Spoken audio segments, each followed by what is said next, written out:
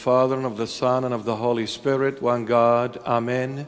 We thank our Lord and Savior Jesus Christ for another blessed Friday evening. It is 6 p.m. all the way from Sydney, Australia. To those who are with us in this holy church and those who are watching us through live streaming, we pray in Jesus' mighty name that you're always in good health and in good spirit. Amen. If I could ask everyone to stand for the Lord's Prayer, please. In the name of the Father, and of the Son, and of the Holy Spirit, one God. Amen. Our Father, who art in heaven, hallowed be your name. Your kingdom come, your will be done on earth as it is in heaven. Give us today our daily bread, and forgive us our debts as we forgave our debtors. And lead us not into temptation, but deliver us from evil. For yours is the kingdom and the power and the glory, forever and ever. Amen. Psalm number 105, verses 1 to 22. Oh, give thanks to the Lord, call upon his name, make known his deeds among the peoples. Sing to him, sing psalms to him, talk of all his wondrous works. Glory in his holy name. Let the hearts of those rejoice who seek the Lord. Seek the Lord and his strength. Seek his face evermore. Remember his marvelous works which he has done, his wonders and the judgments of his mouth. O seed of Abraham, his servant, you children of Jacob, his chosen ones. He is the Lord our God. His judgments are in all the earth. He remembers his covenant forever, the word which he commanded for 1,000 generations, the covenant which he made with Abraham and his oath to Isaac, and confirmed it to Jacob for a statute to Israel as an everlasting covenant, saying, to you I will give the land of Canaan as the allotment of your inheritance. When they were few in number, indeed very few, and strangers in it, when they went from one nation to another, from one kingdom to another people, he permitted no one to do them wrong. Yes, he rebuked kings for their sakes, saying, do not touch my anointed ones, and do my prophets no harm. Moreover, he called for a famine in the land. He destroyed all the provision of bread. He sent a man before them, Joseph, who was sold as a slave. They hurt his feet with fetters. He was laid in irons until the time that his word came to pass. The word of the Lord tested him. The king sent and released him. The ruler of the people let him go free. He made him lord of his house and ruler of all his possessions, to bind his princess at his pleasure and teach his elders wisdom. And all glory be to our Lord and Savior Jesus Christ forever and ever. Amen. Amen. Please be seated. Well, a very good evening to everyone. How are we? How are we? How are we? Not bad. That's good. We thank the Lord Jesus for another Bible preach session. It's a blessed Friday evening. Before we start our commentary on the book of Revelation, we'll ask our daughter in Christ, Nora, to begin this evening with a beautiful hymn. Nora.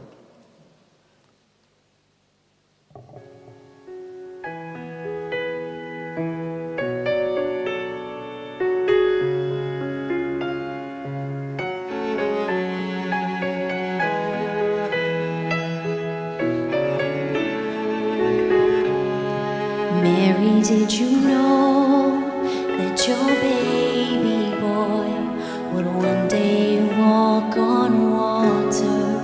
Mary, did you know that your baby boy would save our sons and daughters? Did you know that your baby boy has come to make you new? This child that you've delivered will soon deliver you. Mary, did you know that your baby boy will give sight to a blind man? Mary, did you know that your storm with his hands. Did you know that your baby boy has walked where angels trod? When you kiss your little baby, you've kissed the face of God. Oh Mary, did you know?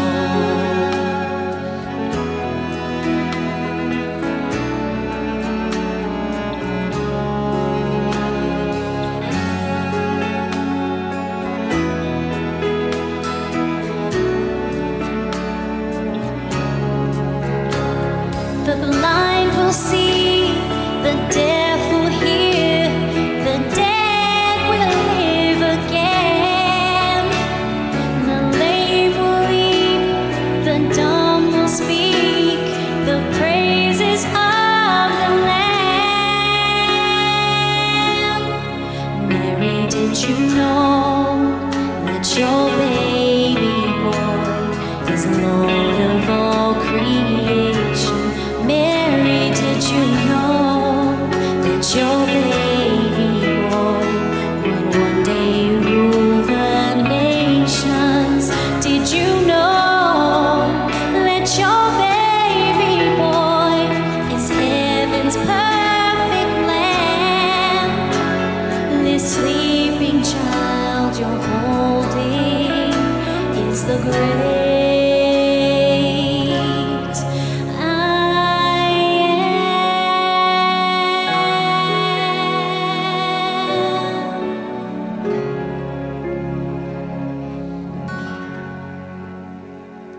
Amen to that. The great I am. The great I am, and the Holy Mother conceived him in her womb for 9 months, gave birth to the perfect Lamb of God, the Word incarnate who is the Savior and the Redeemer of the world. Amen. Okay, our beloveds, we are continuing our commentary on the book of Revelation. This evening we are reading from chapter 17 and verses 2 to 6 inclusive. So it is Revelation chapter 17 and verses 2 to 6 inclusive. With whom the kings of the earth committed fornication, and the inhabitants of the earth were made drunk with the wine of her fornication.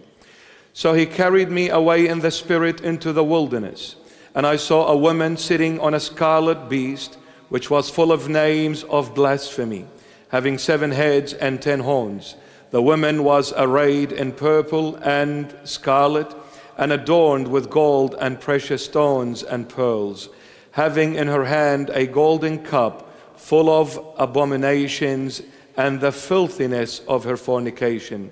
And on her forehead a name was written, Mystery, Babylon the Great, the mother of harlots and the abominations of the earth.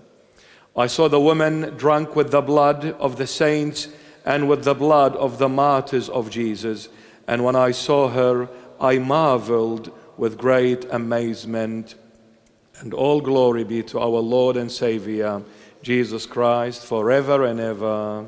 Amen. Okay, last week we spoke about one verse, and we spoke about over an hour and a half. So imagine now we've got 6 verses. Lord have mercy. We spoke about that one verse, and that one verse was talking about this great harlot. I'll just read it very quickly.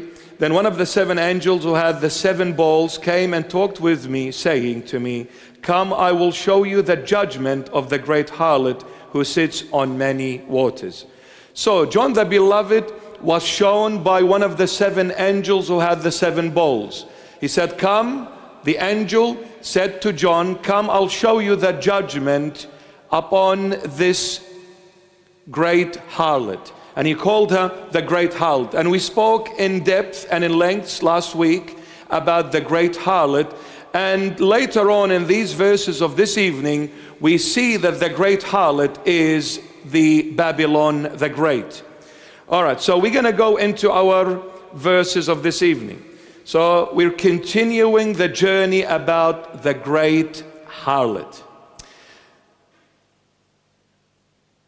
Now, this judgment is directed at this great harlot.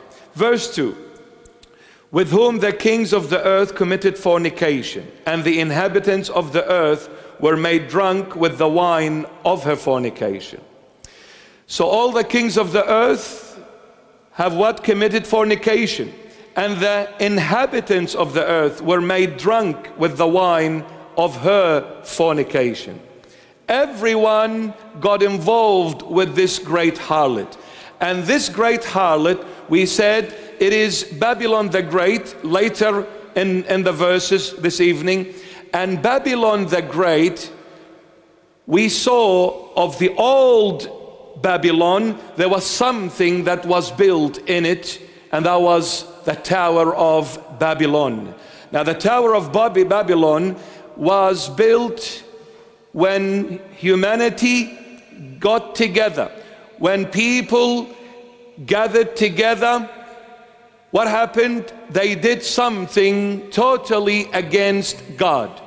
Now, the Tower of Babylon of the old, we see an absolute replica of it, or a reincarnation of that tower in the 21st century, called the Tower of the United Nations in New York, Manhattan, America.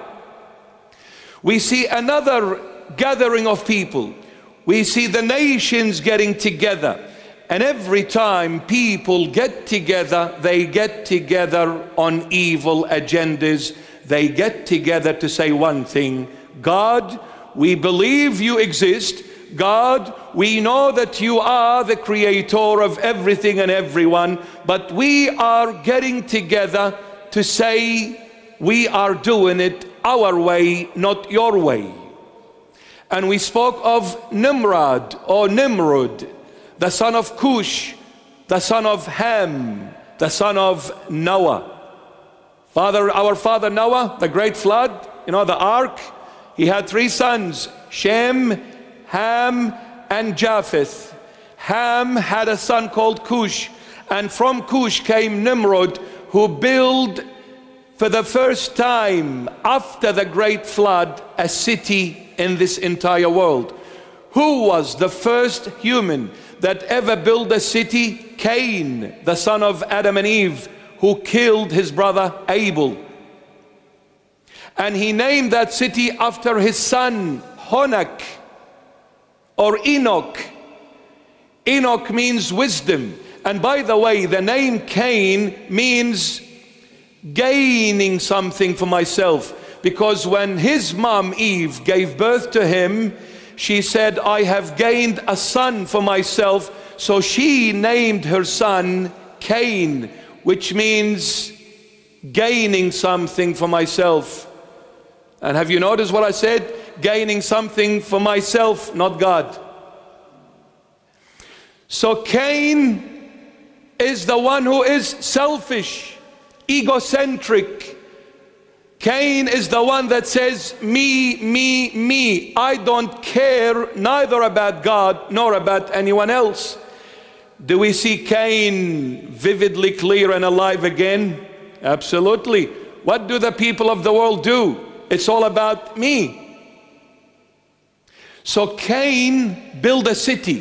God said to the human race, don't ever build a city. City, civilization. When civilization came, humanity began doing things their way, not God's. The people of the city. Most of the churches are empty. Most of the churches are turned into museums, restaurants, and God knows what else.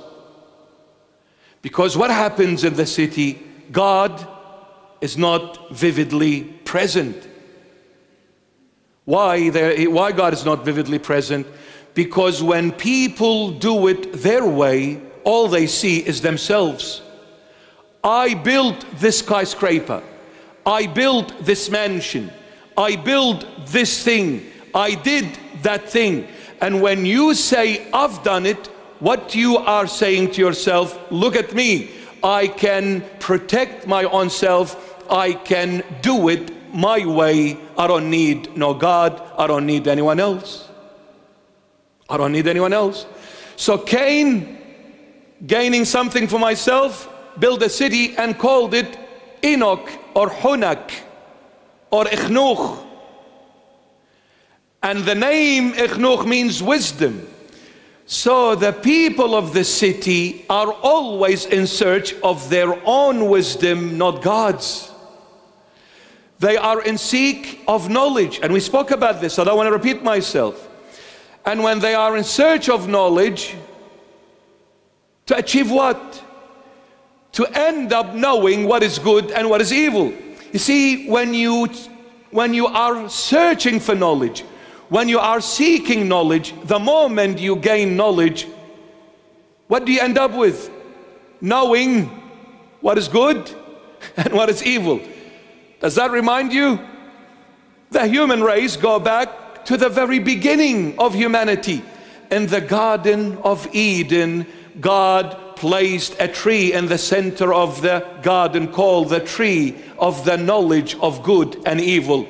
And God warned Adam out of love, as a father loving his child, his son. He said, Adam, do not eat from the tree of the knowledge of good and evil, because the day you eat from it, surely you shall die. And the tree of the knowledge of good and evil is my way. The tree of life, which was also present in the Garden of Eden, is God's way, not my way. The tree of life is Christ, and the tree of the knowledge of good and evil is me. When I do it my way, what happens? The beginning is good, but the end is evil. 100%. So is this the knowledge you people of the world are seeking and searching for? To obtain, to acquire? Wow, amazing. Now look at it. Humanity increased in wisdom. Enoch, humanity increased in wisdom, and they built rockets. And after the rockets, they put a nuclear warhead in it. Congratulations, human race. Absolutely wise men and women. What are you going to do with this nuclear warhead? We'll press a button one day. And then what's going to happen? It will wipe us from the face of this planet. So is this the knowledge you've gained? Is this the greatest achievements of all? To create nuclear warheads? Incredible. And this is what the world has achieved. They've created something that will be the reason for their absolute destruction. Why? Because when humans do it their way, the beginning is good, but the end is evil. It's evil, my beloveds. The great flood dealt with the city which Cain built, destroyed it. After the great flood, the descendant of Cain came. It's in the blood, my dear friend. It's in the blood. So who came? Nimrod, the descendant of Cain. And he built a city. And the first city ever was Babel, followed by Iraq, which is Iraq, followed by Akkad, followed by Calneh. The first city, Babel. What happened in Babel? They built a tower to challenge God. And who built the tower? People, when they got together after the great flood. They went to a place called Shinar, Mesopotamia, between the two rivers of Tigris and Euphrates. Iraq, where I come from. The cradle of civilization, my beloved. Everything began in Iraq. And guess what? Everything will end when Iraq was struck in 1980. I don't want to scare you, but 1980, when Iraq was struck, that was the beginning to World War III. And World War III will begin in the Middle East by striking Israel, by this superpower which is not America. It's Mr. Shanghai. Ni hao, China. And with it, Russia. And North Korea. And Iran. Oh. حالتون شما چطوری؟ خوبی؟ Alhamdulillah, Baba. Okay, so Iran will be involved. But these are the small players, but the main players are Russia and China. The end battle will be between two superpowers, East and West. What is West? America and Great Britain. East, China and Russia. These are the two superpowers will flex their muscles in what is called Armageddon. In the Middle East, they will show what powers they have and what wisdom they have achieved and what technology they have reached and what it's going to be, the knowledge of humanity, which is the destruction of humanity. They will wipe this planet nice and neat. They'll burn it. But who's burning it at the end? The Lord Jesus. Why? Because humanity have filled the world with filthiness, fornication, abomination. The Lord will clean it with fire. He cleansed it in the beginning with water, the great flood, and in the end He will cleanse it with fire, my beloveds. Because the Lord God promised, I will not bring flood ever again. And He put a rainbow in the sky, a 7-colored rainbow. Look at Satan. I have always said this to you, it's not me, it's the Holy Bible. Satan imitates the Lord Jesus, but the opposite way. It's a 6-color flag. And shame on every church that embraces this flag. You are not a church, you are a den of thieves. You are the sons of the snakes. You so-called Christians, you're fake, you're not Christians. Shame on you. Shame on you. Shame on you. Then I'll bury you with my own hands. Because you're cowards, traitors, sold your master with 30 pieces. No. Judas Iscariot is a warrior compared to you. He's a man, you are not. The Lord will not know you at the end. Listen up, you so-called Christian leaders. The Lord will not, man, your punishment will be great. Your punishment will be great. You will burn. You will burn. How dare you? How dare you? How dare you? There's only one rainbow flag. No, not a flag. Sorry.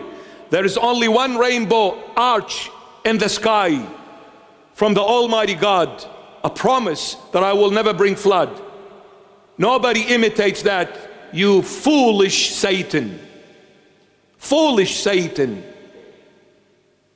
But it's a shame that people are following Satan and worshiping him. Because we're living in the end of times, my beloveds. End of times. By the way, I'm not judging people. I'm just stating truth, which the United Nations is trying to stop. Someone like me can't talk anymore like this because I'm offensive to others. They'll come and prosecute me and probably put me in prison and fine me and close the church. Listen, Satan. See the cross? The one who was crucified over 2,000 years ago, you foolish Satan, is my Lord and my God. His name is Jesus Christ. He crushed your head under his foot. So in Jesus' mighty name, be gone, Satan, forever. You may burn in hell where you belong, you and your foul spirits. And people, wake up. Wake up, it's the end. The end is near. Wake up. Do not be trapped.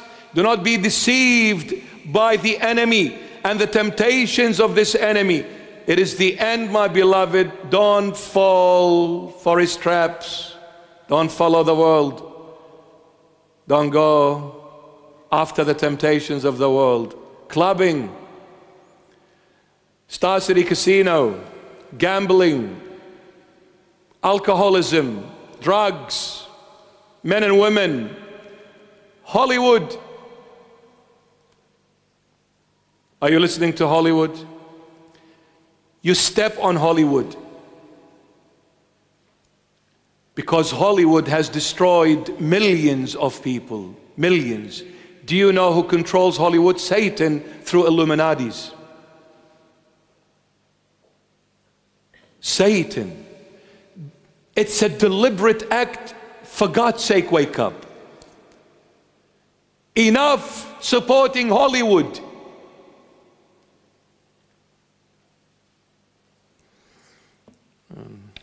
Can't believe this. Already half an hour is gone. Oh, I feel good.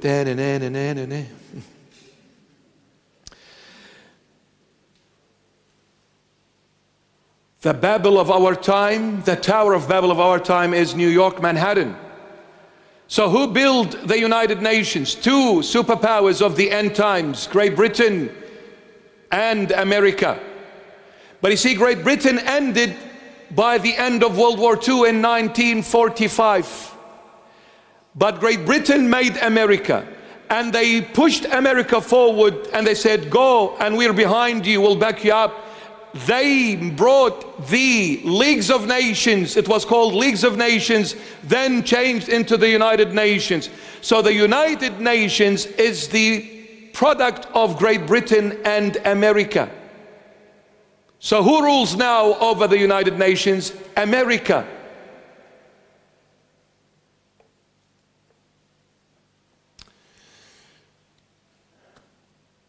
When humanity get together, they do one thing: evil in the sight of God. Evil, my beloved. So all the kings of the earth committed fornication, of course, and the inhabitants of the earth were made drunk with the wine of her fornication. All the nations that are members in the United Nations are in it together. They are with America in it together. They have to be in the same club. They have to be members in the same club. And if they're not, they will have sanctions put against their countries. Some countries in Africa, the presidents of those countries, God bless them. And I'll say it very loud, God bless them.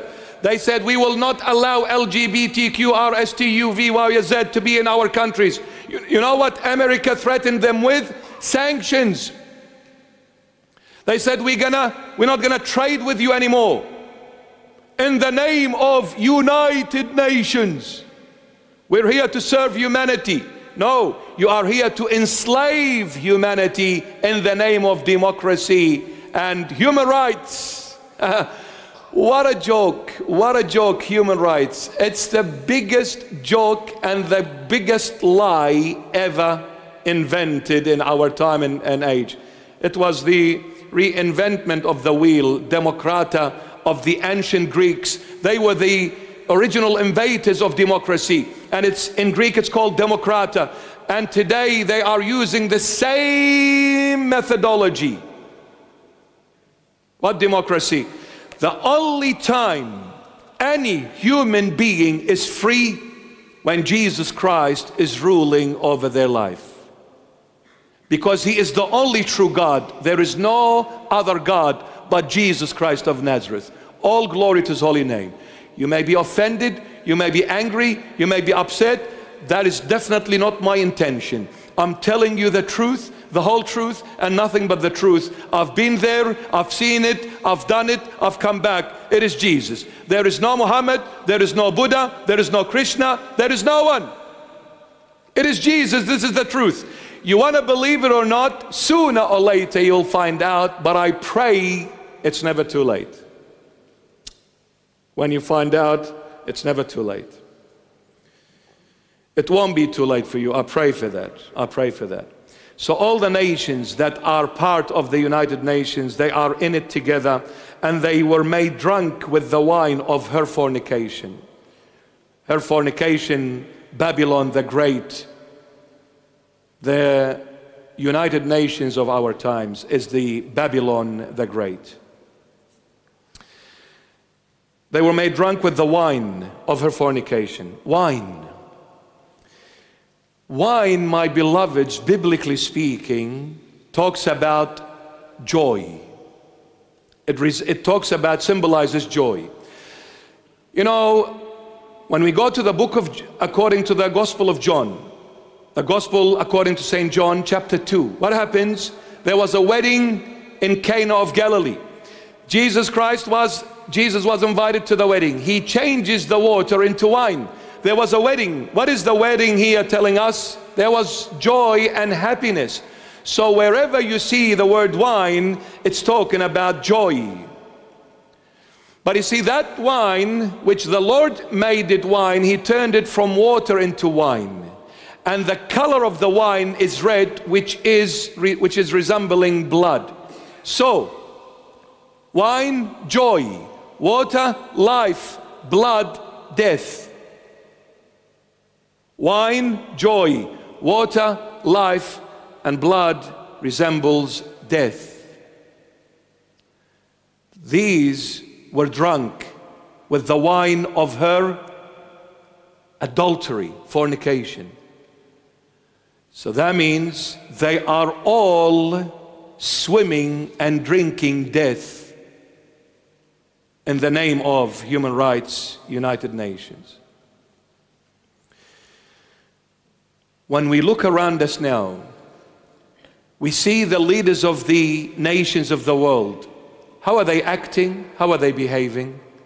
Absolute death. They're introducing laws of death.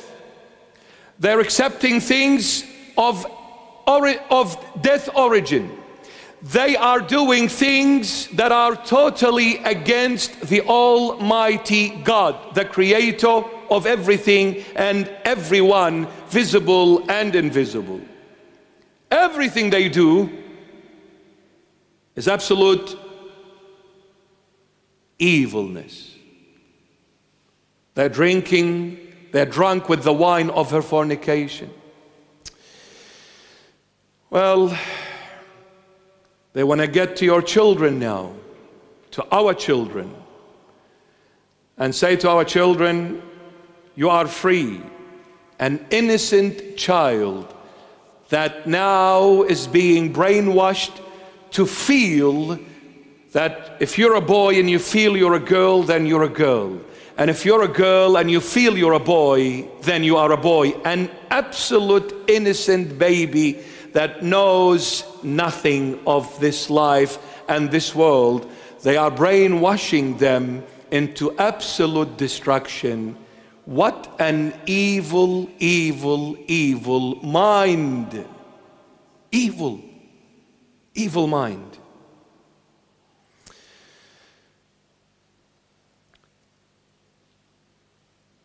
When the Lord changed the water into wine, He made people sober. And that was His blood. Wedding of Cana is talking about Calvary, the cross. When that MC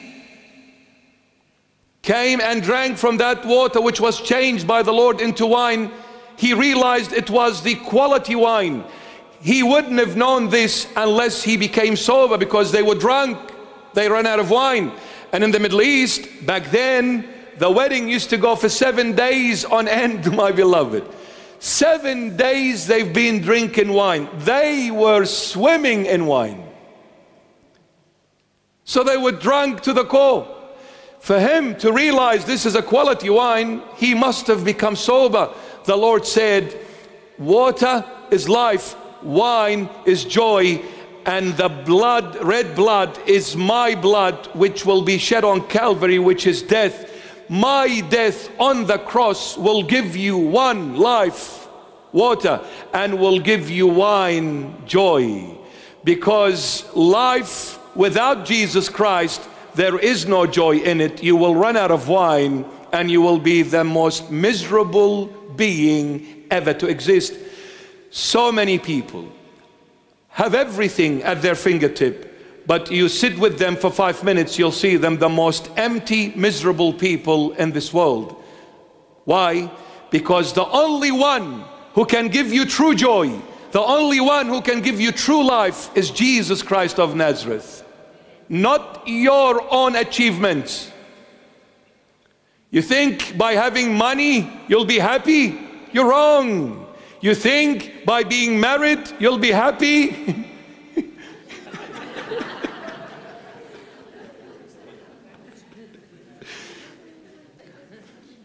This came as a fluke, right? So, just kidding. You think by being married you're happy? You're absolutely wrong. Do you think by being a bishop you'll be happy? Yes. When you have Jesus, it's the only time you are happy. It's the only time you're glad, you're joyous. Christ, my beloveds, Christ. Christ. Verse 3. So he carried me away in the spirit into the wilderness, and I saw a woman sitting on a scarlet beast, which was full of names of blasphemy. My goodness. He carried me away in the spirit into the wilderness. I want to stop at the word wilderness. Wilderness, my beloved, resembles the world in 4 things.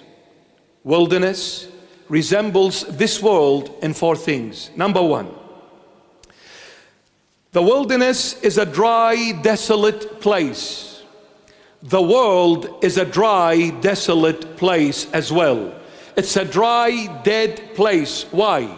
Because if you live in this world, for this world, the moment the spirit leaves the body, whatever you have achieved, whatever you have gained, whatever you have done, everything will be taken away from you in a blink of an eye. The moment the spirit leaves the body, you'll come out empty-handed. It is absolutely dry, desolate, dead place. I have millions, I have mansions, I have cars, I have clothing, I have diamond, I have gold, I have linen. Spirit leaves the body. Come on, take it with you. Can you? You leave empty-handed. It's a dry, desolate, dead world, just like the desert, just like the wilderness. That's one. Number 2, in the wilderness there is vicious animals, and in the world there are vicious people trying to devour you and me with their evil agendas. Vicious animals in the desert, vicious people in the world.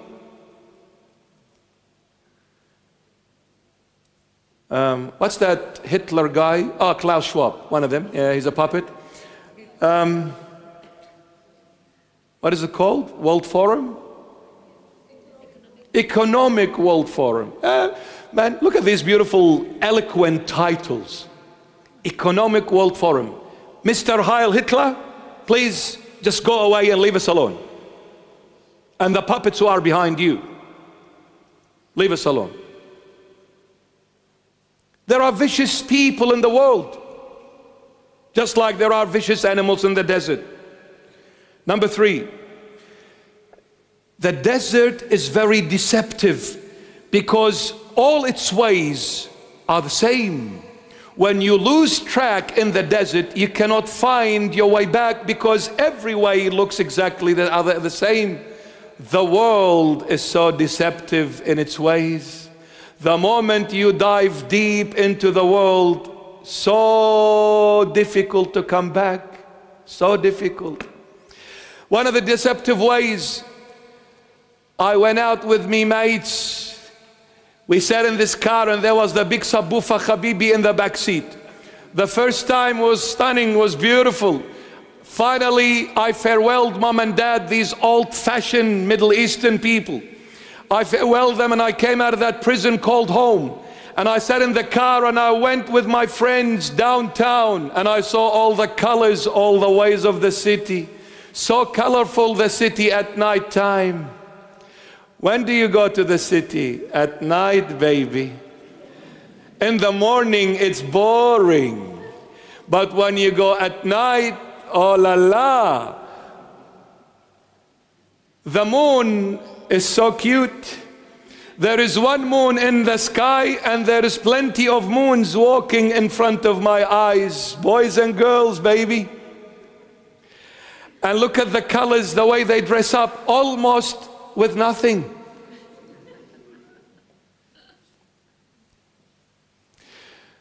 You go into the city, so many waves, so many deceptive ways, so many cunning ways, so many poisonous ways. At the beginning, you're an innocent young man and a young woman. You continue that journey. You are no longer that innocent. You fall into so much bad habits. Now you are entrapped. You want to come out, you don't know how. You're struggling. You've got addictions. So many different addictions. You're struggling how to set yourself free once again.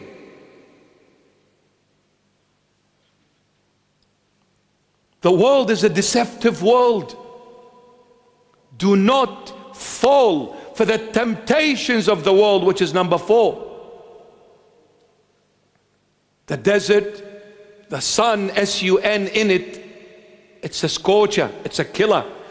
You end up in the desert for a few days, the sun alone could end up being fatal. It can kill you. You get that sun strike because in the desert there is no shelter. In the desert there is no place to cool down. It's absolutely open. There is no shelter, there is no refuge, there is nowhere. Dry, dead, no water. And the sun is burning me, going to my death. And the sun of the desert is the temptations of the world. The temptations of the world is exactly what the sun does to a person in the desert. The temptations burn that person until it finishes him off. We had a scotch on the rock for the first time. I ended up an alcoholic. The first time I hit that button in Star City Casino, and then I hit the jackpot. Wow, what a feeling. I ended up losing everything, including my house, my marriage. I ended up being a gambler, an addictive gambler.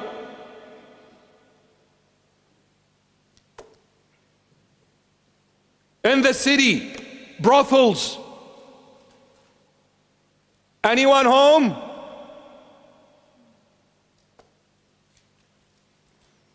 I can have pleasure with money.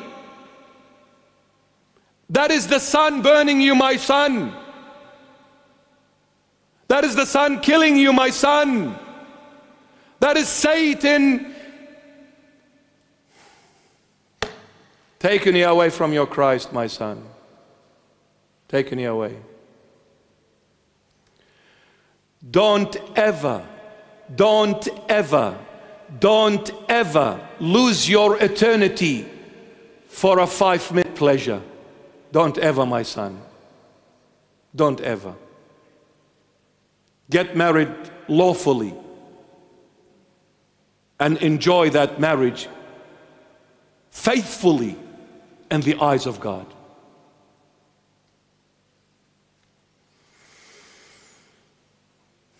He took me in the spirit into the wilderness, and I saw a woman sitting on a scarlet beast, which was full of names of blasphemy. This beast, we see this beast in Revelation chapter 13, if you recall, for those who were with us. In Revelation chapter 13, we see this beast. However, there is a difference in chapter 17, and we'll go through some of the differences. Look at this, the number one thing. He saw a woman sitting on this scarlet beast, which was full of names of blasphemy. In Revelation 13, it says it has one blasphemous name written on it. So in Revelation 13, there is only one name. Here, there are many names written on this scarlet beast. Why in Revelation 13 has only one blasphemous name? Because Revelation 13's beast is talking about the end of times, our 21st century. What will the people of the world do in the end of times? They will try to do one thing: deny one name, the name of God, the true divine God, Jesus Christ of Nazareth. By the way, everything that is happening in the world is because Satan hates Jesus. Satan doesn't hate anyone else. You know why? Because he's got a hold of everyone else. But the only one he couldn't get the hold of was Jesus Christ of Nazareth. The only human being that overcame Satan was Jesus. That's why he hates. He hates his name. He hates everything to do with Jesus Christ. You want to go and be an atheist, Buddhist, Hindu, Muslim, Satan will leave you alone. The moment you take Jesus with you, all hell breaks loose. All hell breaks loose. You are in a Muslim family and you invoke the name Jesus Christ, they will get up and kill you. You are a Buddhist and you invoke the name of Jesus Christ, they will deny you. You are a Hindu, they will burn you. The moment you invoke the name Jesus, everyone hates you. And begins with your own family, the closest people ever to you. Have you thought about it? Well, you better think about it, because there is something totally different in this person called Jesus Christ of Nazareth. Because Satan doesn't want you to go to Jesus. He knows the moment Jesus have a hold of you, he's lost you forever. And Satan, as a businessman, he doesn't want his company to be bankrupt. He doesn't want to lose profit. So he will do anything and everything to bring you back. He'll bring people against you. He will make you lose your job. You start having problems. You may start having health issues. God knows. But stay faithful. Because at the end, I'm not here in this world forever. Whether somebody kills me or not, one day I have to go. I can't live here forever. So whatever you want to take, take. It's all right. The sooner the better. I want to go back to my sweetheart. Because I want to dance with this body, not somebody. I want to dance with this body. My beloved Whitney Houston. I want to dance with this body, Jesus Christ of Nazareth. So the beast in Revelation 13 has one name, blasphemous name, because the world will deny the name of God.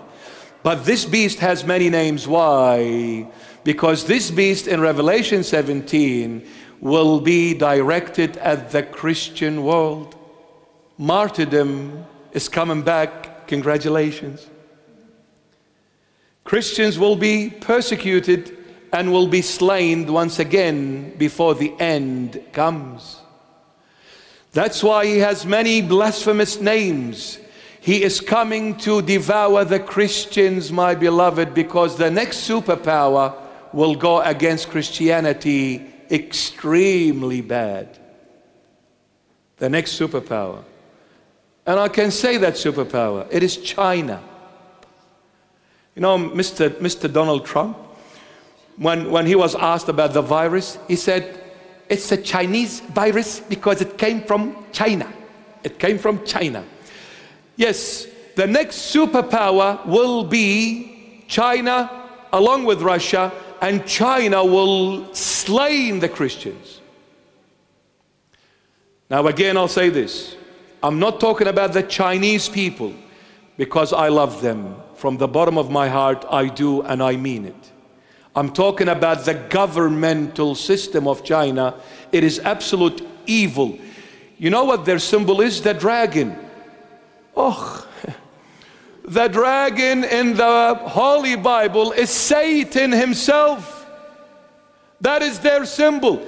And you know, on Chinese New Year, they come with this dragon in the streets with the drums, and everybody's excited and happy, welcoming the dragon. Well, congratulations, you just welcomed Satan into your life. What dragon?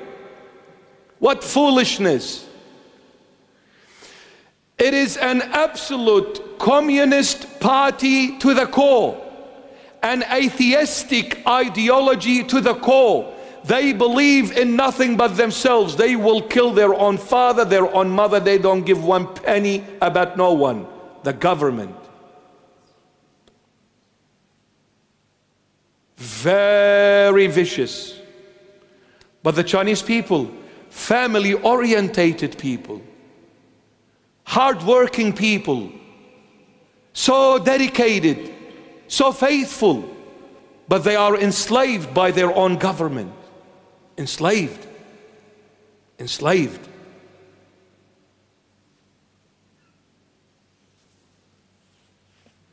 I wish the whole world learns values and principles of the Chinese people, because they have a lot of good qualities in them, a lot. And when I say Chinese, I also mean Asians in general. They're Eastern mentalities like us. Family to them is extremely important. A son who is married, when he talks to his dad, yet he's married, not a child. When he talks to his dad, he looks down, not at his dad's face, out of respect. Where do you see that in the West?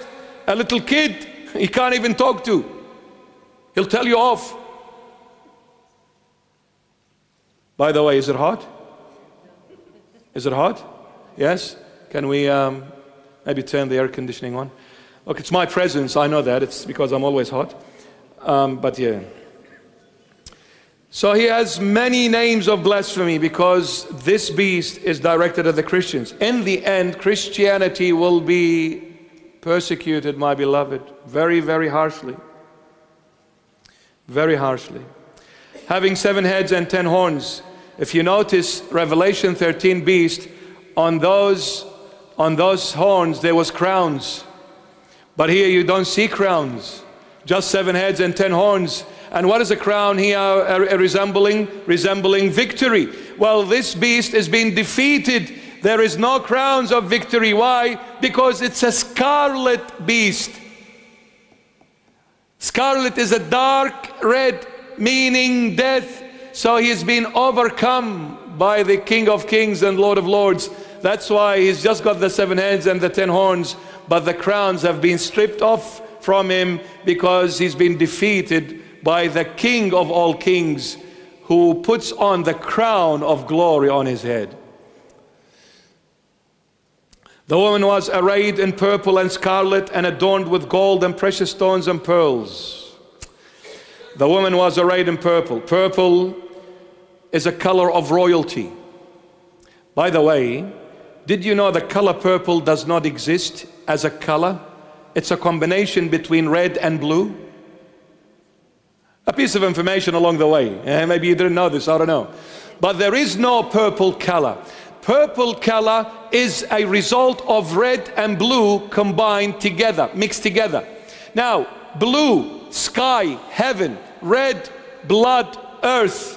When you put heaven and earth together, you get purple. Who came to this realm?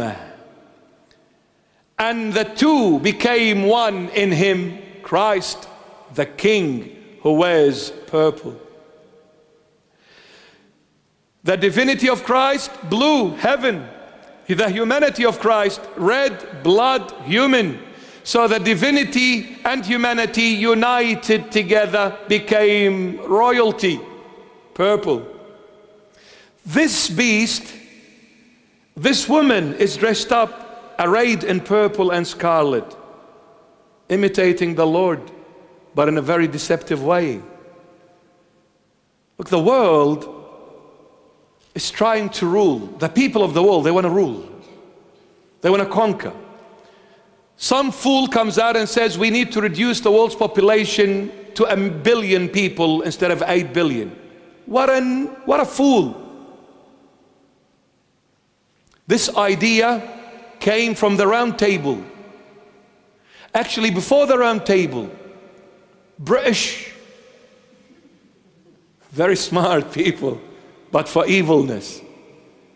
The government, very, very smart, but unfortunately for evilness. Arrayed in purple and scarlet and adorned with gold. See, gold, again, the king wears gold. This is all royalty. And gold meaning very precious substances. And precious stones, my goodness, and pearls. Wow. Who is this woman? The United Nations. Who is this woman? America.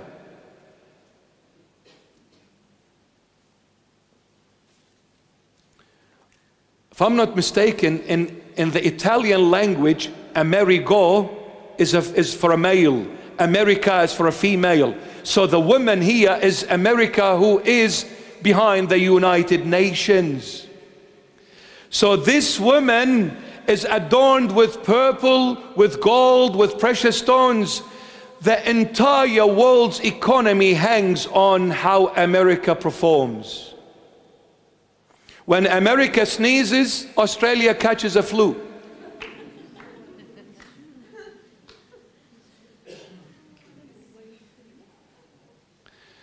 By the way, Albanese just went and signed the deal with America to build rockets for them here. And we're improving. I told you this, guys. The first present as a rocket will come from China to Australia. That will be the first present ever from China to Australia. Thank you. Down under. Press the button, Mr. Ching Wing Zing, and send the rocket across the continent. So you can build rockets for America. You will get a rocket in the end from China. And that'll be the end of Australia. We need to run to the far places, the little unknown villages. A time will come, people will run away from the cities. And that time is not very far off. Because everyone who stays in the city will be a slave to the new world order. To the one world order. They will be a slave to it. You cannot, as the Holy Bible says, you cannot buy, sell, get married. See you later, Rachel. If you want me, come to the village, baby. And milk the cow. Oh, isn't that cute? Isn't that cute? Milk the cow. One day I want really to talk with you and share this thing that is inside of me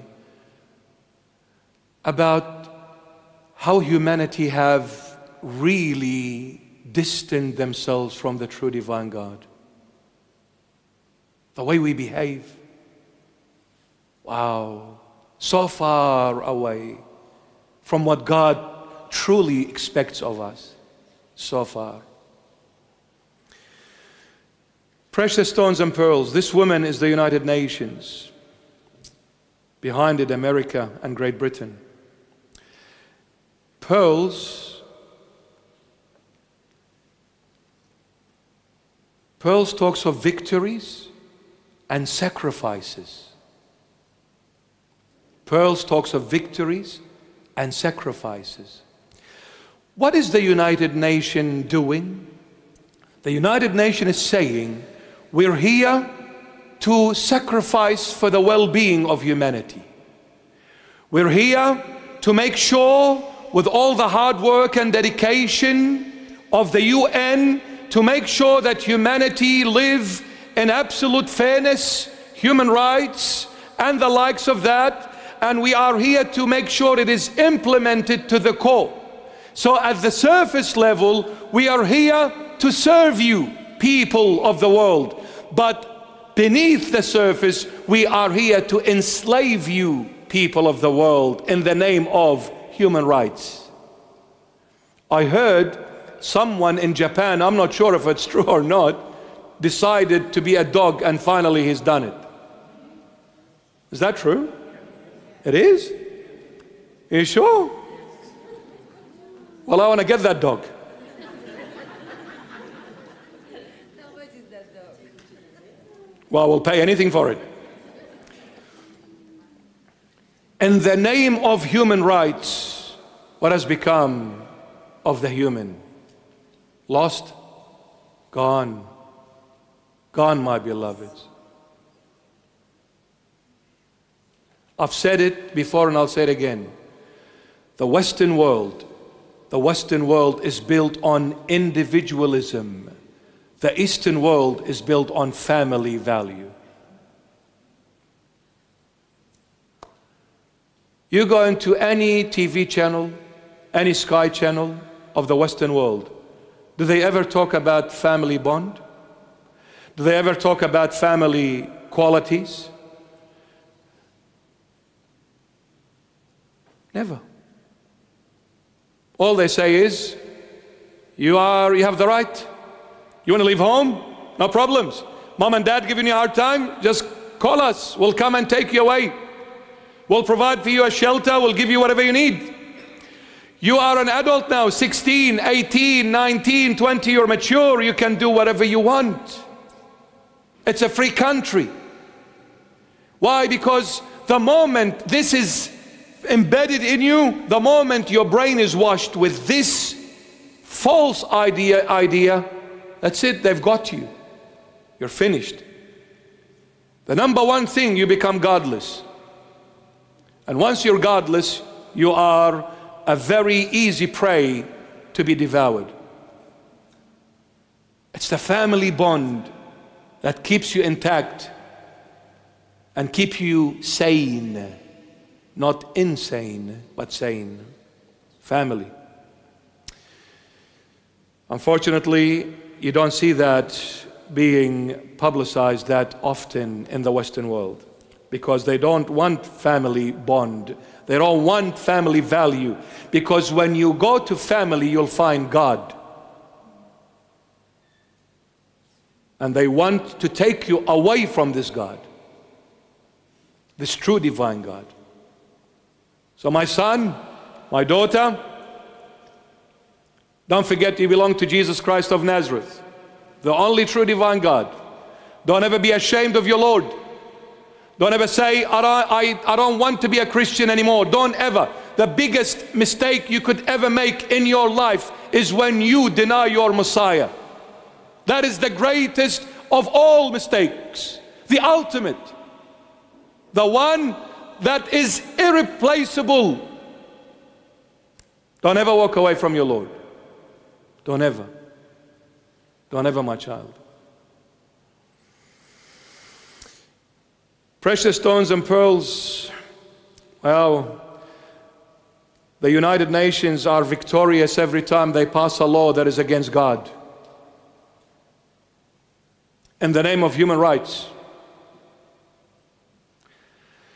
We will enslave you in the name of human rights. We will kill you in the name of human rights. We will take your children away from you in the name of human rights. We will do child trafficking in the name of human rights. You filth. Every year in America alone, about 850,000 children, innocent children, disappear. In Australia it happens. Everywhere in the Western world. And you know what they do with those children? Man, if I have my hand on these people, I'll say to the Lord Jesus, time out for a moment. And I'll bring the red belt at karate. Oh my goodness. Oh my goodness. So they are victorious on the surface level, but beneath it, they are enslaving and destroying humanity, my beloved, in the name of human rights. Having in her hand a golden cup full of abominations and the filthiness of her fornication. My goodness. A golden cup. What does this remind you of? Jesus Christ in the Garden of Gethsemane. He knelt and he cried out to his Abba, to his Father, and he said, Father, let this bitter cup pass me by, but let it be not my will, but thy will. The Lord drank that bitter cup for our salvation and redemption. And this woman, arrayed in purple and scarlet, in her hand is a golden cup full of abominations, filthiness, and the filthiness of her fornication. My goodness, my goodness.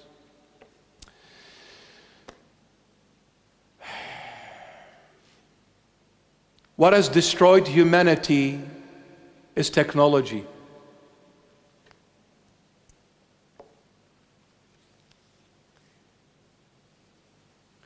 iPhone. What has destroyed humanity is technology. It is the filthiness of her fornication. She's got a cup full of abomination and the filthiness of her fornication. It's a golden cup. It's a golden cup. Wow. She's proud of her cup. It's gold. Precious. I've made it. I've worked very hard to get this golden cup. Even when you run in the race, when you come first, they give you a golden medal. And in soccer, when you win the World Cup, they give you a golden cup. So she's saying, I am number one. I conquer the world. I do as I please. No one can stop me. But that cup is full of filthiness, abomination, and the filthiness of her fornication. Out of this woman came destruction. Entertainment was made filthy. TV channels, internets. Where did that come from? The West, America, the woman.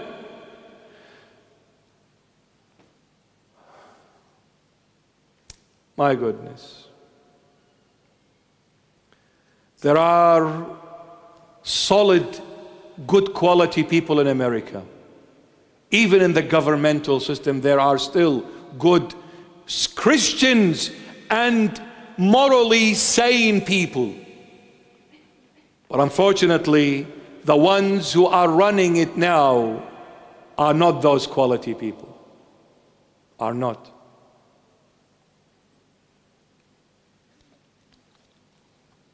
Run away from Hollywood. Please don't fall into that trap. And don't fall into the trap of watching too many things on that little screen. Where is that going to take you? Into a lot of ugly places. A lot of bad pictures. Very ugly, my beloveds. And on her forehead a name was written, Mystery, Babylon the Great, the mother of harlots and the one and of the abominations of the earth. On her forehead was written, Mystery, Babylon the Great. Did you know, in the olden days, far from all of my daughters who are here and who are watching us, a woman that walked in the wrong path, if you know what I'm saying, a woman that walked in the wrong path and made that wrong path her profession, like a job. Yeah, she made a living out of this way. She used to write on her forehead, I am such a woman. In the olden days, she used to write on her forehead, I am such a woman. So when some man sees her and sees the writing, he knows it's one of them. This woman had a name written on her forehead, Mystery, Babylon the Great. Why mystery? Because the United Nations, what is mystery? Something that is unknown, hidden, yes? So the United Nations, at the surface level where you see things, they try to do things right by humanity. But beneath it, in secret chambers and places, they are pushing venomous things into humanity to try and destroy it. It's a mystery. At the surface level, it looks good, but beneath the surface level, it is absolutely poisonous to the core, evil to the core. That's why it's mystery. And it's Babylon the Great, the mother of all harlots, adulteress, and the abomination of the earth. And verse 6, I saw the woman drunk with the blood of the saints and with the blood of the martyrs of Jesus. Wow. Drunk with the blood of the saints and with the blood of the martyrs of Jesus. So who are the saints and who are the martyrs of Jesus? It is when the Roman Empire became Christian for the first time ever in its history. The Roman Empire, prior to Constantine the emperor, the son of Helene, or Helen the queen, prior to that time, all those who were killed, they were martyrs of Jesus. Neron, Diocletian, these vampires of emperors, they slain the Christians, they slain them, bloodbaths everywhere. So all those who were killed prior to the conversion of the Roman Empire to Christianity, all those who were killed and slain, they were called the martyrs of Jesus. After Roman Empire becoming Christian, they slain the saints. How do you can kill a person in two ways: literal or emotional. Literal is you take a sword, a gun, and you just kill them. But in the emotional one, you can kill them with a word. See, those martyrs of Jesus, they were all killed by the sword. Literally, they were slain. But after Roman Empire becoming a Christian, what happened? The saints of the Lord were martyred, were slain by the word, because heresies came after the Roman Empire becoming a Christian empire. Heresy started coming out. You see, when human beings become comfortable, they drift away from the Lord Jesus. The moment you're comfortable, you lose track.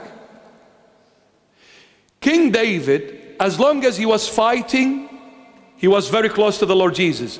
One day he said, I'm going to take a week off. I've been fighting for too long. I'm tired. I'm exhausted. He took 1 week off. He fell into adultery.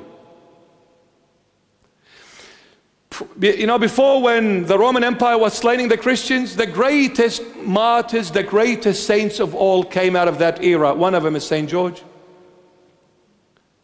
The Prince of Martyrs, St. George. He was from that era. The martyrs of Jesus was St. George. After Romans becoming Christians, what happened to the Christian church? They united with the government, with the state. And when they united with the states, they became free, no longer persecuted, no longer killed. Freedom, I can preach anywhere, anytime, absolutely free in public arenas, because the government is Christian now. What happened? Heresies came. The word slain so many Christians and put them into heretical teachings, and they were lost and detached from the Lord Jesus. Some of them came in and said, Jesus is only spirit, he doesn't have a body. Some of them said, no, he is only a body, but the divine is not him, he's just a human, he's not God. All heresies came after the Roman Empire became Christian. The word can destroy a person as well, like a sword that kills, the word can kill. That's why, my beloveds, when God came to create this body, to the eye he put one gate, eyelids. But to the tongue, he put two gates, the teeth and the lips. Why? Because God is trying to say to all of us, the tongue is the most dangerous member in your body. Be careful what you say, because the word can make or break. Before you say anything, think about it 1,000,000 times moreover, because the moment it's released, It could be an arrow, and it could pierce someone's heart and destroy that heart for good. Be careful what you say, my child. So bite on that tongue and bring the lips down as well. There's 2 gates to shut your tongue. La la la la la la la. Be very careful. So next time you want to say something, you were thinking of saying, I hate you. And then you come and say, no, I thought about it deep down. I said, it's not worth it. I love you, baby. Say a nice word. And if you cannot say any nice words, then say absolutely nothing. You're doing yourself a favor and everyone else around you. Doesn't cost money to say a nice word. Why don't you say it? In fact, it's very effortless to say a nice word, and it takes a great deal of energy and effort to say a nasty word. When we say a nasty word, we're upset, we're tired, we're angry, we're frustrated. But when we say a nice word, we can sleep at peace. So light, like a feather. Say a nice word. Jesus loves you. Love the Lord and love one another. Pray for your family. Pray for your parents. Pray for your siblings. Pray for your friends. Pray for your cousins. Pray, my child. Let the Lord touch every heart. Pray, my beloved. So I saw the woman drunk with the blood of the saints after the Roman Empire becoming Christians, and the blood of the martyrs of Jesus before the Roman Empire becoming a Christian one. And when I saw her, I marveled with great amazement. John the Beloved was amazed greatly, with great amazement when I saw her. When are we greatly amazed? When we see something from someone that we never anticipated to see coming from that someone. When someone who is a stranger or distant to you does something wrong or says something that is offensive to you, you're not going to be, greatly amazed. But when are you going to be greatly amazed, i.e. shocked? When the closest person ever to you comes out at you like a sharp sword and pierces your heart with very, very, very nasty words. Wow, I'm greatly amazed. I never thought this person would do such a thing, would say such a thing. I am shocked. To my core, I am shocked. I never expected it. John the Beloved, why was he greatly amazed? Because he saw Christians killing their brothers, Christians. Christians going against one another. He said, in this I was greatly amazed. I never thought that day would come. Christians are supposed to be brothers in Christ, not enemies. And we saw that happening in the medieval ages. Christians going against one another, killing one another, excommunicating one another. Wow. And until today, there are so many factions in Christendom. And each one says, I'm right. So sad, so greatly amazed. When will the brothers in Christ unite for the Lord's sake? Until when you're going to say, I am Catholic and it is the only way to the Lord? Until when are you going to say, I am an Orthodox and it's the only way to the Lord? Until when? I am amazed seeing Christians killing each other, destroying each other, going against one another. That what made me to be greatly amazed. Where we should have been brothers in the Lord, united. We put our hands together to be strong, to face the currents of the world, the nasty, poisonous world. Look at us. Look at us, my beloveds. The church became weak because brothers became enemies. Within Christendom, within this family bond, we became enemies. We separated ourselves from one another. And that's why when the Toyota Corona came, the church leaders welcomed it with an open arms, and they said, yes, we'll open the churches and make them hubs of vaccinations, but no place of worship. No, no, no, no, no. That's dangerous. We are looking after our faithfuls.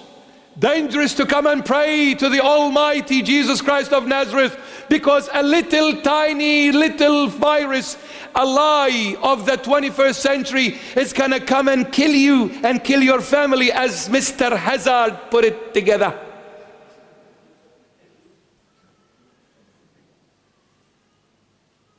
Who are these people? Who are they? In the newsletter, I've got it in my car.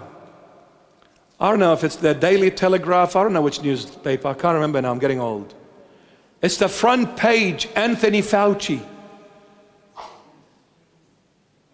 lying through his teeth about the so-called corona. Listen, I don't need to be a doctor to find out if it's a virus or not, if it's true or not. I need the doctor to tell me if it's right or wrong.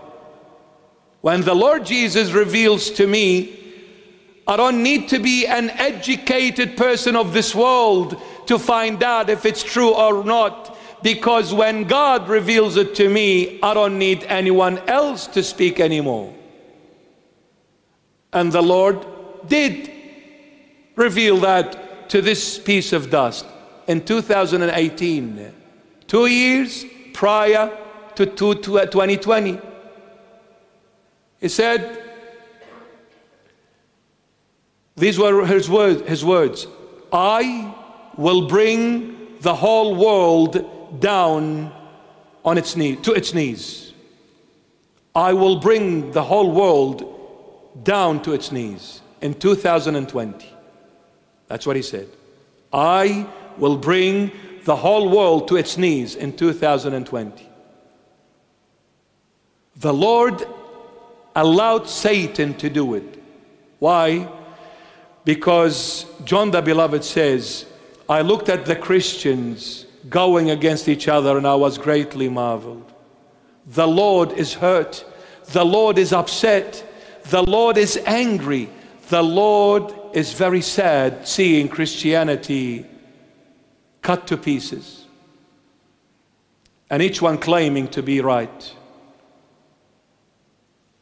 And the Protestant branch alone, in America only, there is over 3,000 branches, and everyone says I'm right.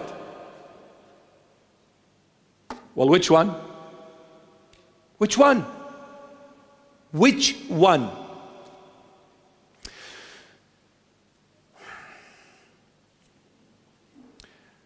Before the end, the Lord will refurbish and renew his house. This is guaranteed.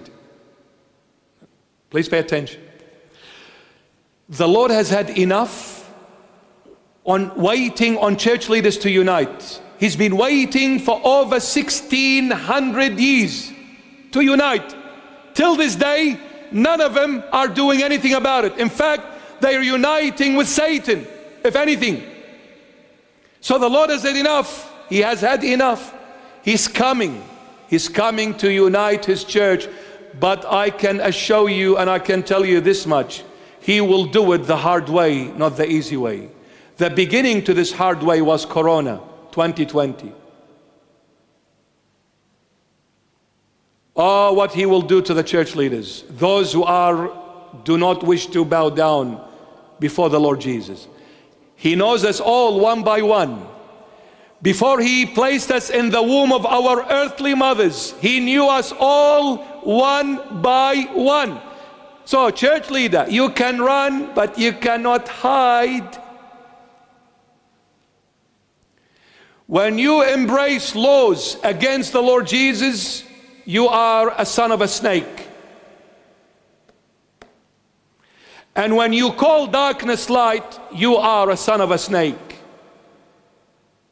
Until you come back to Jesus Christ, truthfully from the heart, and put your head at His sandals, at His feet, there is no salvation for you, nor for me, until we do so as church leaders.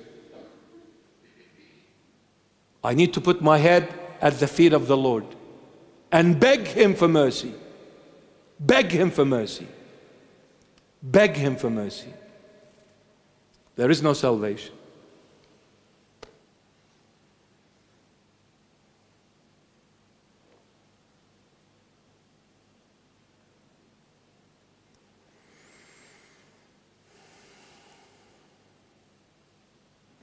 The Lord Jesus showed a small gesture of unity.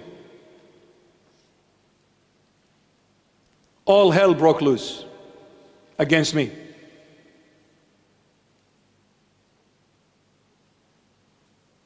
Why would I put a saint picture that is not of ours? I didn't. The Lord did. Do you have a problem now?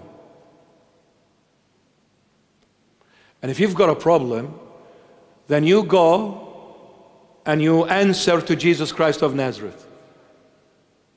If you're a man, and if you're smart enough, go and answer Him. We've done it our way in the house of the Lord for too many years. The Lord is fed up. Believe me, it's not me talking. Stop saying this bishop is attacking. For God's sake, wake up. Who am I to say such a thing? I'm nothing but a piece of dust. If there is anyone who is a sinner, is me. If there is anyone who is the weakest of all, is me. But it's not me talking. This voice is the voice crying in the wilderness of the 21st century. It is Jesus Christ of Nazareth speaking through John the Baptist. Did I say that? For God's sake, it's the Lord. The moment I stop talking, I leave the church, I'm the weakest of all. I'm nothing.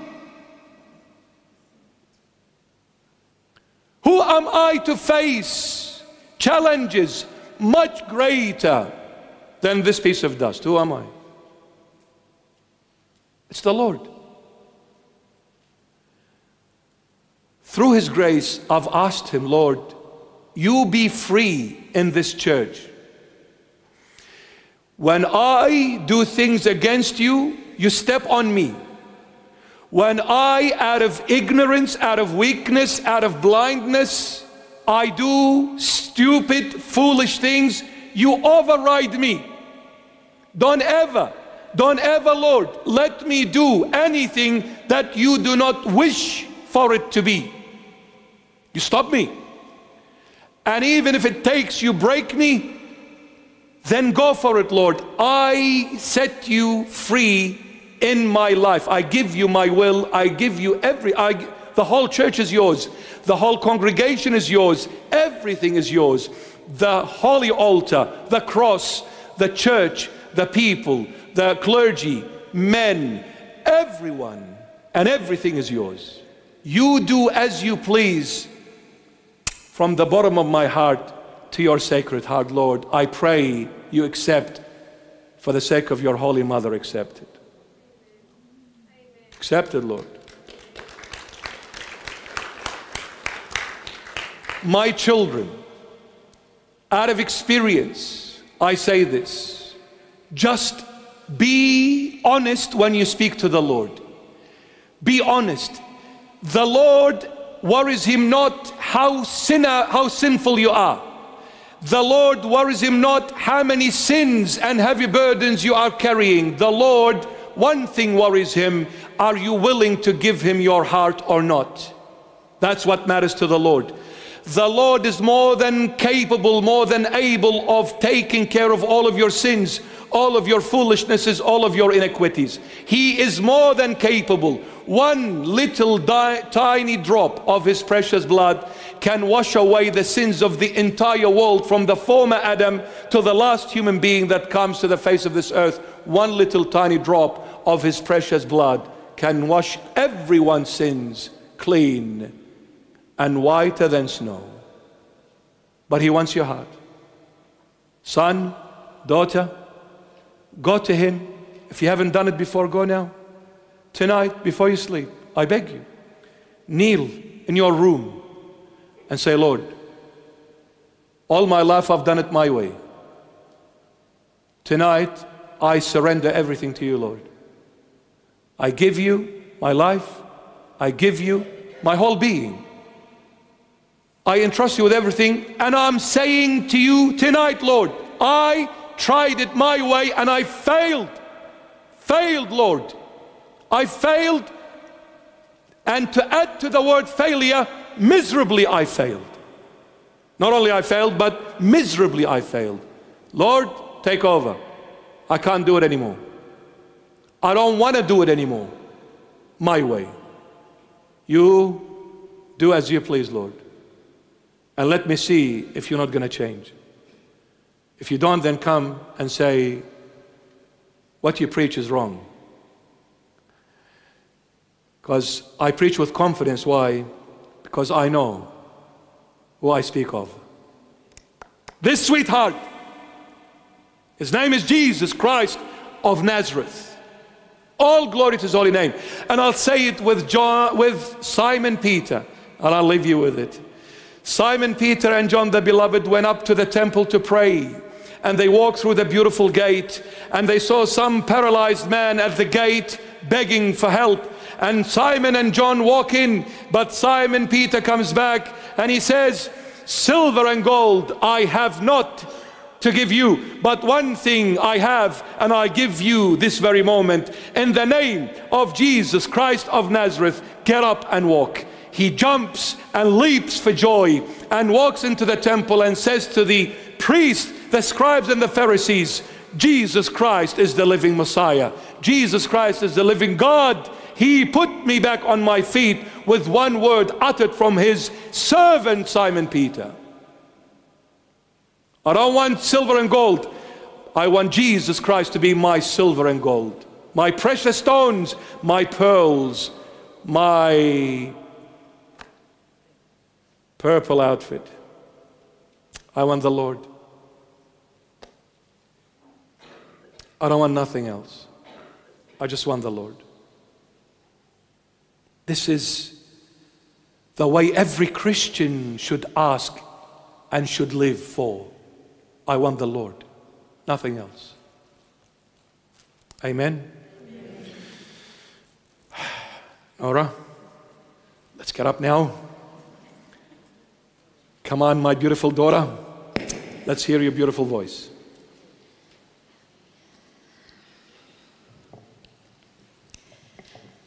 Why should I feel discouraged? Why should the shadows come? Why should my heart feel and long for heaven and home? When Jesus is my portion, a constant friend is His eye is on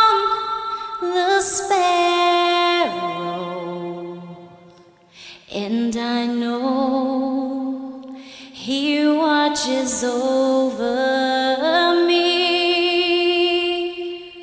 His eye is on the sparrow, and I know He watches me. I sing because I'm happy, and I sing because I'm free. His eye is on the sparrow, and I know He watches. I know He watches. I know He watches me.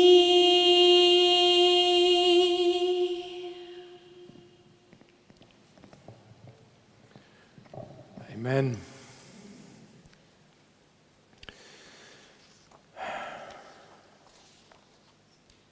I can't sing like that. That was beautiful. Well done, my beloved Nora. Actually, put your hands together for Nora.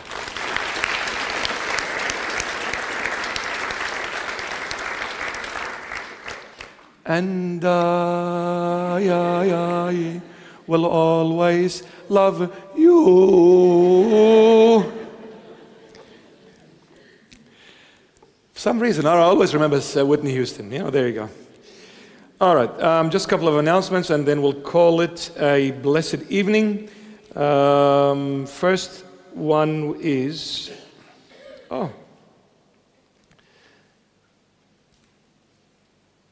was it today? The feast of Saint Mary? Was it today? Sunday, yes, correct, yes. Yes. Oh, yes, will be held on this. So the feast of Saint Mary, the first apostle, was actually today, but it'll be celebrated this Sunday. So we are celebrating the feast of Saint Mary, one of the 70 apostles which the Lord Jesus himself chose and appointed while the Lord was in the flesh on earth. See, the Lord chose 12 and then 70. Mary the saint was one of the 70th disciples, and it's his feast today, but we are celebrating it on Sunday, God willing. The Feast of Transfiguration, according to the old calendar church, will be on Saturday the 19th of August. We will be holding a Holy Mass service in the church here on Saturday the 19th of August at 9 a.m., which is the Feast of Transfiguration. We are going to Melbourne next week, by the grace of the Lord Jesus. We just came back from Adelaide, actually. I just would like to say one thing to our people in Adelaide. It was absolutely beautiful. It was a beautiful small church in the middle of nowhere in a farming area. Very cold. I wasn't feeling well at all yesterday, but thank God it's not Corona, so I'm all right now. So yeah, and the people came on Saturday and Sunday. We had more people on Sunday. It was absolutely lovely meeting all our beloved people in Adelaide. And we thank the Lord Jesus for our beloved son, Antonio. He was the reason the Lord used him to bring us there and bring people. We met some wonderful people and wonderful families there, and they've asked us to go back again. I said, I think I might just move to Adelaide permanently. Okay. Yeah. No, it's just you know, it's all right. Relax. Right. So hopefully we'll go again on a visit temporarily. So yeah, it was a wonderful experience in Adelaide, the first time ever going there on a sort of pastoral visit. We hope it continues. Next week we're going to Melbourne. There will be Bible preach sessions held on Wednesday, the 9th of August, and Thursday, the 10th of August, which is next week at 7 p.m. I've just been told today, and this is more so for the people of Melbourne, our beautiful and beloved people of Melbourne. They just messaged me today, our committee there. They said, Bishop, we have been bombarded with phone calls, hundreds of phone calls till this very day, saying, do we need to book to see the bishop? I said, oh, yes, baby. Please, here's my autograph and $50 for the autograph. Thank you very much. So yeah, so they said we might be finding another venue for maybe it's a Thursday, because they're expecting a lot of people this time. And they said, Bishop, get ready, because there might be hundreds of people coming to see you and welcome you there in Melbourne. So I'm very excited.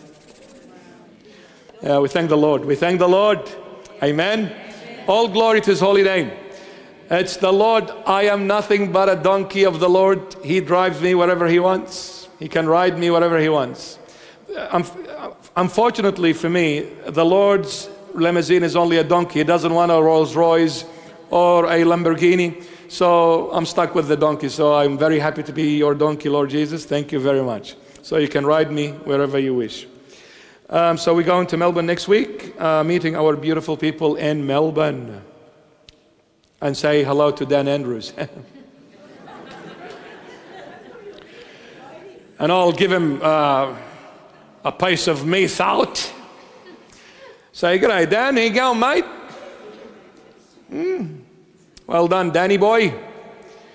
Well done. Yes, yeah, so that's Melbourne. No, I'm not seeing Dan Andrews. I hope I see him. I'll pray for him. I'll pray for him and for his family. I pray for every politician. I pray for every leader in the secular and the religious sector. I pray they truly have an encounter with the true divine God, who is Jesus Christ of Nazareth. I pray for that. I pray for that.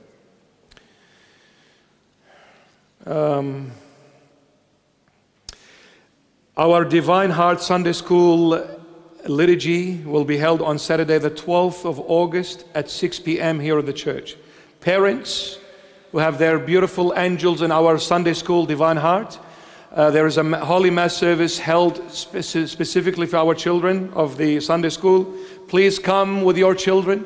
Bring them to the Divine Heart, to the Divine Liturgy on Saturday, the 12th of August at 6 p.m. sharp.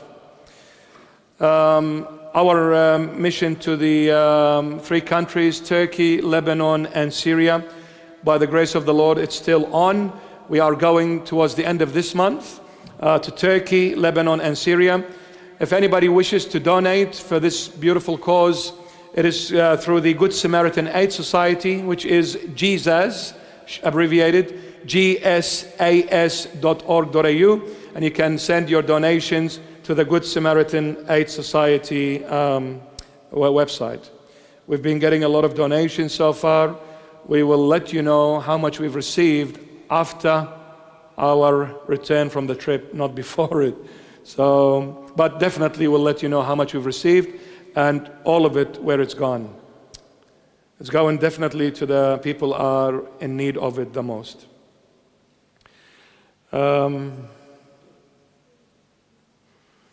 Yes, just be careful of these fake accounts, social media accounts under the bishop's name. They are fake. I've never held, never will, any social media platform under my personal name. It's all under the churches. So if you see anything under my name, Bishop Mari, Marmari, or some people call me Mari Mari. So if you see anything like that, it's fake. Don't fall into this trap. Let others know of it as well. And one last thing. Our beloved Michael is back here with us. He'll be in the foyer area. Those who have taken those petitions last Friday, if you have got them signed, please, if you could return them to our beloved Michael, to take him with him and present them to the right places there. This is for the protection of parents and also our freedom of religion. We don't want anyone to touch our children or impose anything on our children against the parents' wishes and their wills, and against our belief systems, our religious belief systems. So those petitions, if you've got them signed, please hand them back to Michael. He'll be sitting in the foyer area at the end of this session. And I encourage you, if you haven't taken any petitions, if you haven't signed a petition, please also see Michael to sign and to take some more and get him signed by people that you know in your circle. It's imperatively vital that we inform everyone about it, and we need to get together and say no to people that are trying to touch our children. They've jabbed us willingly and forcefully. They're not gonna touch our children. So you need to stand, and you need to stand strongly against the current of this evil world. Amen?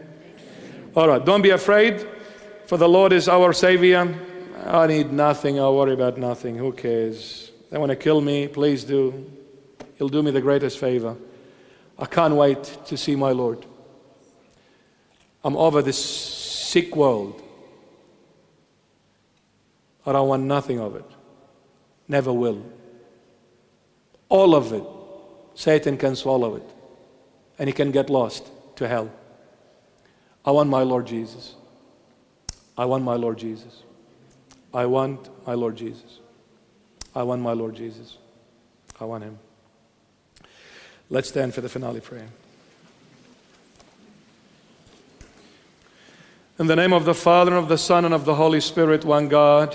Amen. Lord, make me an instrument of your peace. Where there is hatred, let me sow love. Where there is injury, pardon. Where there is doubt, faith. Where there is despair, hope. Where there is darkness, light. Where there is sadness, joy. O divine Master, grant that I may not so much seek to be consoled as to console, to be understood as to understand, to be loved as to love, for it is in giving that we receive. It is in pardoning that we are pardoned. It is in dying that we are born again to eternal life. Amen. May the Lord Jesus bless you, guide you and protect you all the days of your life, now and forevermore. Amen. Go in peace. The peace of Christ be with you, my beloveds.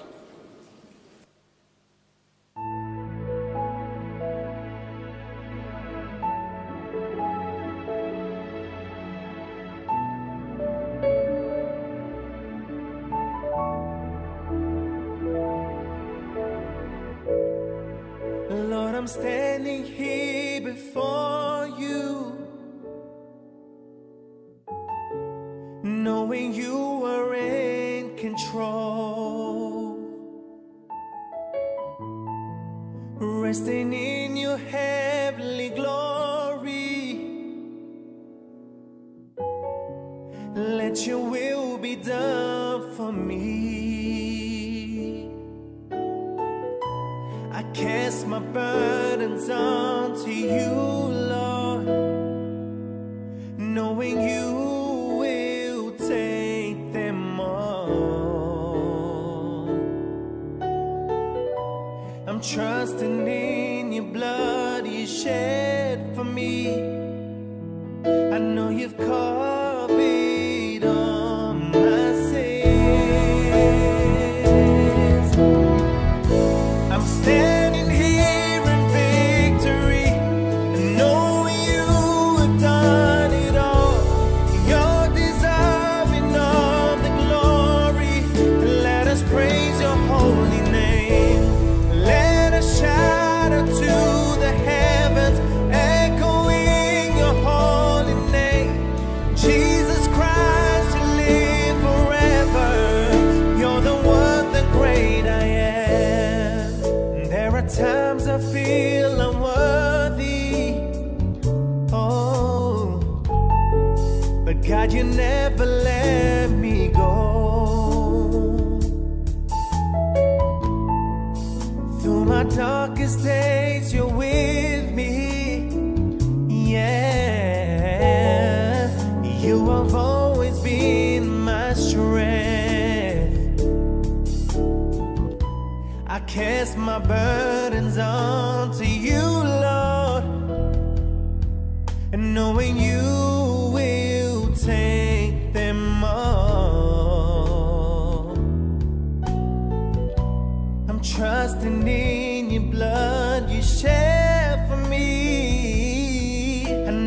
covered all my sins. I'm standing here in victory, knowing you have done it all. You're deserving of the glory. Let us praise your holy name. Lord, we shout out to the heavens, echoing your holy name. Jesus Christ, live forever. You're the one, the great I am. Hallelujah, hallelujah. All of heaven sings and praise, worshiping your holy name forever and always. I'm standing here in victory, knowing you have done it all. You're deserving of the glory. Let us praise your holy name. Lord, we shout unto the heavens, echoing your holy name. Jesus Christ, you live forever.